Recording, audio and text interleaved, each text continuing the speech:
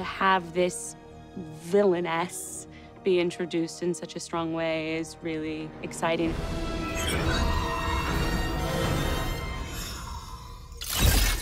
I've had incredible fun playing with her because I think her capabilities are so surprising and so unusual. She's not simply sinister. Action.